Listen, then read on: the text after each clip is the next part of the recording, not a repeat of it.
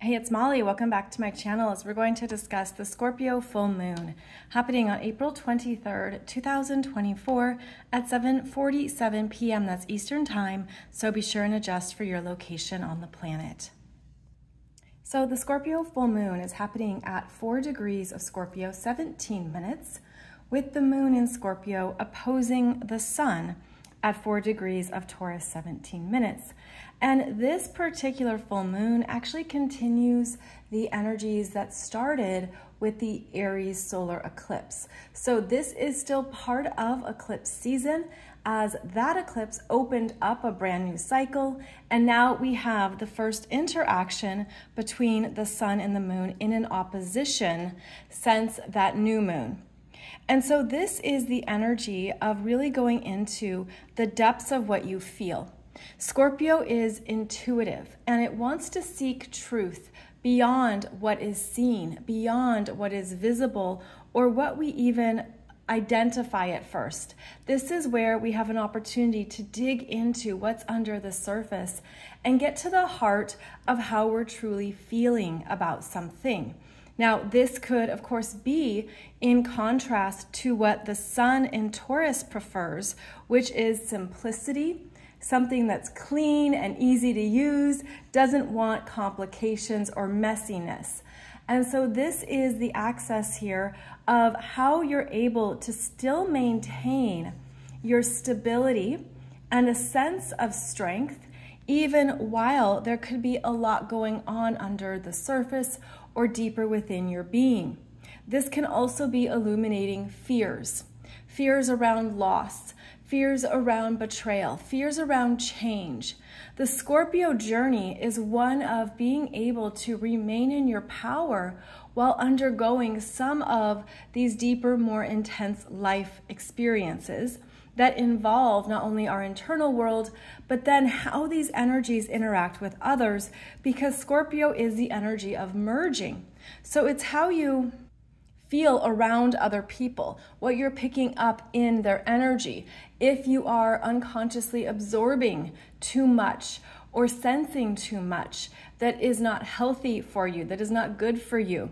So this particular Scorpio full moon could be wonderful for what you are emotionally cleansing, as well as what you're facing that most likely is uncomfortable. And that's because both the moon and the sun are in a square to Pluto, creating a T-square. And Pluto is the ruler of Scorpio, as is Mars, which I'll get to in a moment.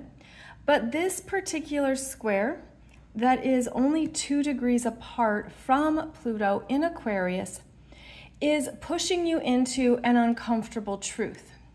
Something that you could be resisting or fighting against, something that you could be internally battling. This is, of course, new territory for Pluto in Aquarius. And this is the first time we've had a Scorpio full moon with a square to this energy. And so this could be pushing out something that you have outgrown, that you are ready to outgrow. This can certainly be anything in the Aquarius realms of friends, a direction in life, something that you have been fixated on and moving towards, and now your fears are coming up around it. Maybe it's not what you thought it would be, it's looking different. How do I deal with that? What is really going on inside of me? The square from this Pluto requires a deep, penetrating look at what your truth is, that maybe the mind, the cerebral energy here of Aquarius has been overlooking. Because Aquarius is fixated on the future calling, on the direction, on the bigger dream and vision, there can be a disconnect from what you really feel about it. And this is actually bringing you into some type of truth that you can't avoid. And even if you've been trying to or pushing it away, this is a rising to the surface of something that you're meant to work through. Now, it is the beginning of that because of how the moon is at 4 degrees of Scorpio and still has the rest of Scorpio to travel through. And so this is going to be a catalyst here, an activator of moving through something right after the full moon is exact that shows you how you're meant to reclaim something that is in alignment with your emotional truth, with your needs, even if it's something you felt you had to give away or was taken from you, because sometimes this moon in Scorpio is hypersensitive to deception or to lies or to untruths, and it seeks the truth in a situation, in an experience, in a connection.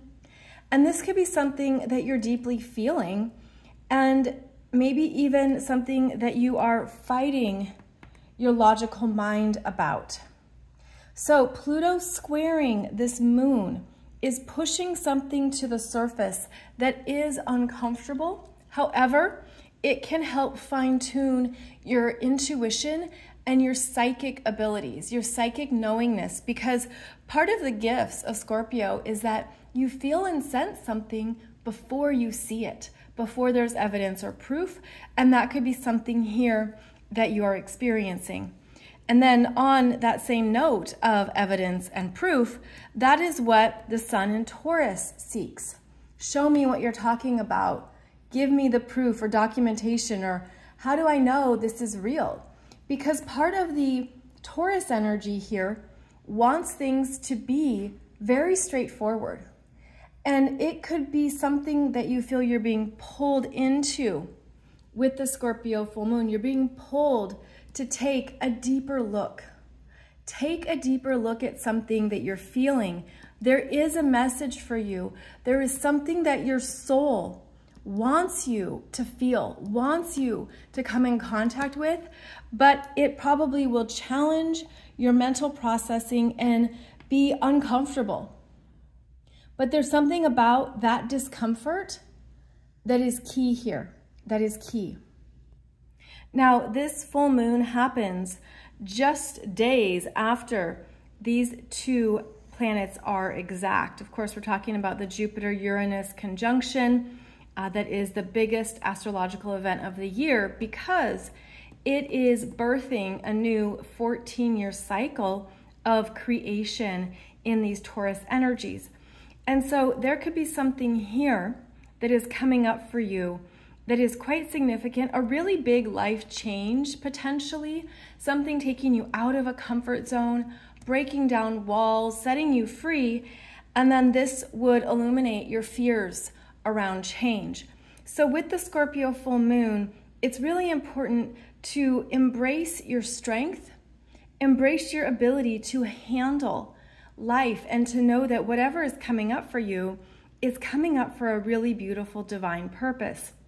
Now, as I said, this is occurring here at 4 degrees of Scorpio, and then the moon is going to travel forward. And as it does so, it gains support from the 3 planets in Pisces. So the moon will eventually trine Saturn, Mars, and Neptune, which is going to reinforce your intuitive downloads, what you are picking up on that gains strength and clarity. This is where you're going to be able to feel like, yeah, I can really trust this. There's something here that has legs to it. It has something that I'm really meant to tap into and work with it. So even if initially the Scorpio full moon is jolting, there's something here that's going to further develop your intuition. And as the moon trines Saturn, that brings in clarity and stability. Then it trines this Mars in Pisces, a co-ruler of the full moon.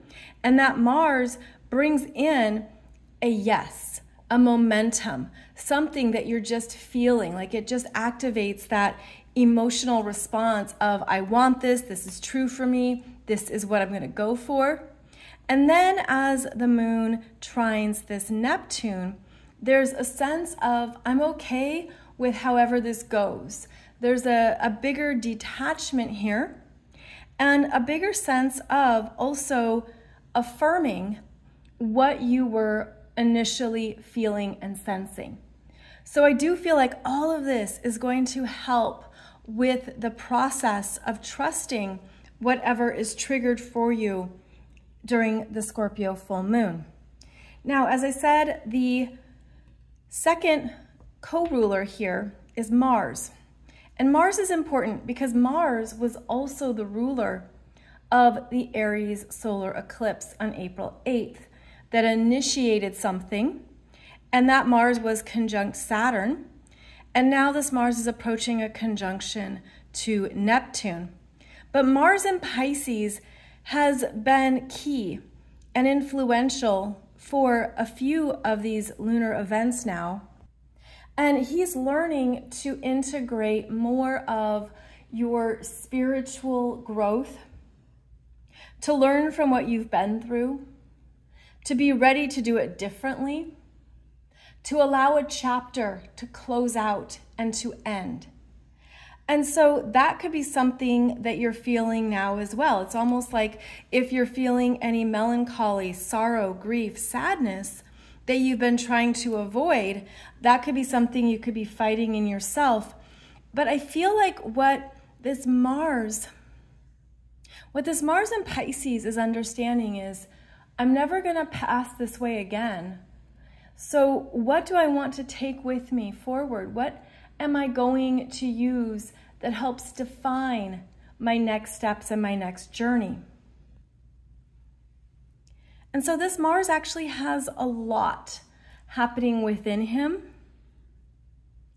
And as he approaches this Neptune at 28 degrees of Pisces, so almost near the very, very end of the full zodiac wheel, there is a significant surrender here that could even be humbling, that could be something that brings up self-forgiveness or forgiveness, self-compassion, that also connects you to the spiritual purpose. And purpose is a Mars word. And as Mars is in Pisces, nearing exact conjunction with Neptune, you might have insights on what you've been learning and clearing, perhaps the karma you've been closing or the karma that you're involved in.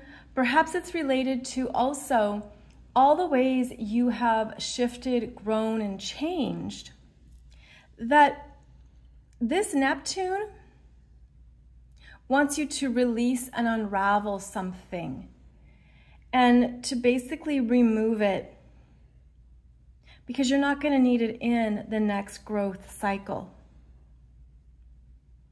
So this energy still, it has remnants of what we're closing and ending, and that's going to continue, by the way, into early 2026. So we're going to keep talking about, you know, Saturn and Neptune together here in Pisces, but it's more significant when a personal planet is working with them, because a personal planet brings it into your current reality, into this present timeline. And that could be something that maybe has been confusing. You know, maybe you feel like you've just been in an overwhelm or state of confusion about so many things that are happening because of this strong focus on Pisces energies. And yet one of the gifts of Pisces is to go higher, rise above this current reality and your self-identity, rise above what you thought you knew, and go into not only the spiritual purpose, but more of the soul meaning of this game of energy. And that could be one way to surmise the earthly experience. It's the game of energies, all these energies that we can create and feel, experience, interact with. How do you still maintain your sense of purpose and what you're learning with compassion and love for yourself? And that could be something too that you're feeling. This does have the energy of endings, like strong endings, especially with the Scorpio moon squaring Pluto, death, dying, closure, things needing to transform. And that doesn't necessarily mean, you know, literal death, but figurative, metaphorical death. Something is meant to change into a new consciousness. And a part of you could be fighting that with the square from Pluto and the opposition from the sun. Now, also in the chart, we still have Team Aries here. North Node, Mercury, still retrograde. Mercury will station direct 2 days after the full moon. Chiron at 20 degrees, Venus at 23 degrees of Aries.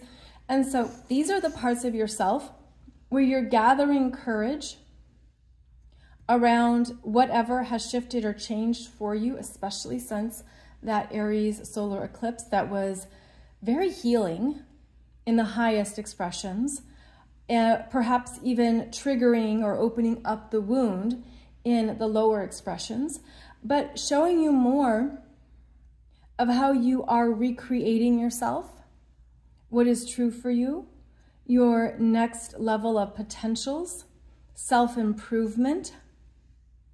And perhaps all this has been on your mind with that Mercury retrograde in Aries.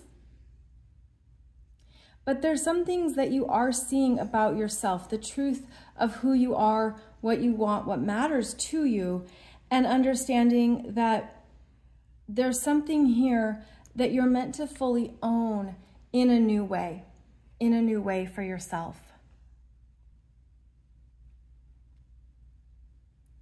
Also, going back to this Mars, if you'll recall, Mars was in a sextile to Uranus and Jupiter during their conjunction, and that's still the case. And so he's clearing out space and energy for whatever is coming up here in the Taurus areas of your chart. But this chart, it has a quiet to it. It has a discomfort. It has something deeper to understand. And so there's something about this particular full moon that is bringing you to new levels of personal enlightenment. But first you have to address something, see it for what it is. Interesting. And what I'm feeling is this is about dropping into your heart. Like the depths of the heart and how the heart space can hold so much. And there could be something here in the heart space that is the true enlightenment. But it's not the journey on a rainbow, on your unicorn to the pot of gold. It's the journey through the depths, discomfort, some of the lower expressions even of Scorpio that you're meant to transform and look at. And as the moon moves forward, that will become easier to do as the moon trines these planets here in Pisces. Lots of emotional energy with this one. So be sure and responsibly run the emotions through your body, through energy work, perhaps through tapping, emotional freedom technique, tapping, acupuncture, acupressure, breath work, yoga work, anything that allows you to be in that place of control of the emotional body, but honoring the process, honoring that emotions are made to move through us, and that will ultimately set you free and feel like, yeah, I've transformed this, I moved through this, and I'm on the other side of it.